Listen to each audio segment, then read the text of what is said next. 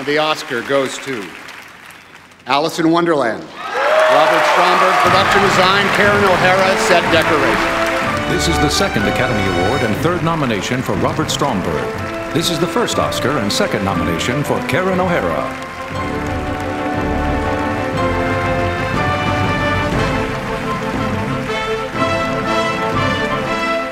I think Rob and I were really surprised when we were at the Academy Awards when we heard our names. When you're sitting in the audience, you're surrounded by all of the other designers and decorators. I kind of think from looking at snapshots that everybody was surprised that we had won.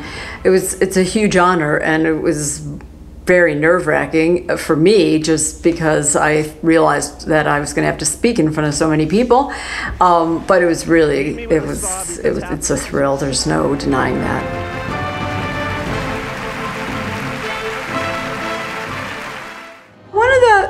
The things that I really enjoy about set decoration is creating the environment, and hopefully after conversations with the designer and the director about who each character is, hopefully my department and we can bring something to the film that maybe it's just a backdrop, but it's maybe can reveal a couple of details that aren't necessarily in the narrative.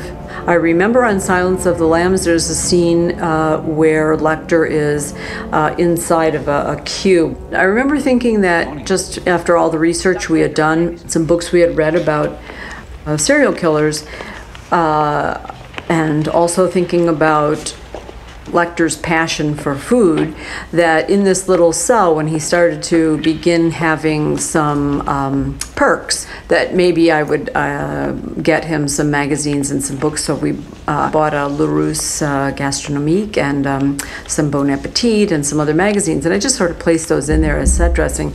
Good evening, Clarice. When the crew arrived and they started to shoot, they must have found something, they must have also thought that was a good contribution. It was kind of really large on the screen, and I remember thinking, oh my gosh, I placed it in there, and then suddenly it's there, it's part of the movie. In Alice in Wonderland, the decision was made to film a lot of the sets in green screen environments and just build the pieces that the actors would interact with. Tim Burton and Johnny Depp were talking about the sequence when Alice arrives. Johnny decided that, he was going to be so excited to see Alice that instead of getting up and kind of walking around the table, he decided he was going to walk across the tables.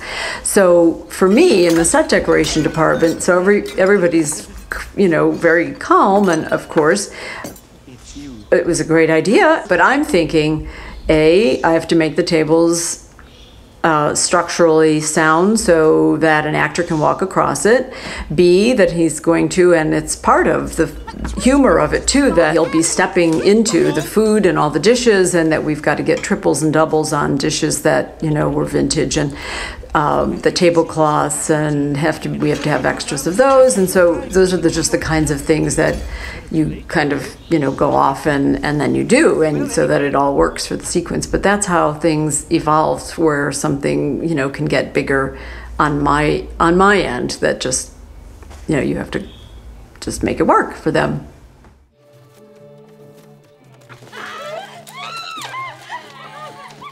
Whether you're working on something that's contemporary or old, set decoration and also the art department, it requires a lot of research. Even if you're doing something sort of futuristic,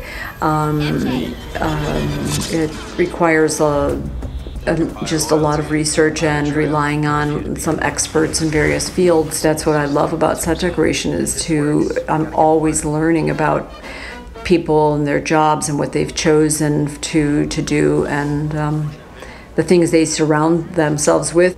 The advice I would give to somebody who wants to work as a set decorator, be very aware of choices of the way people live, the choices of things that they surround themselves with.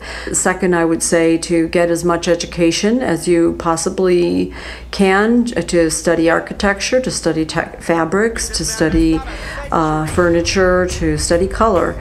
And lastly, to just mentor with people that you respect and people whose work you like, other artists.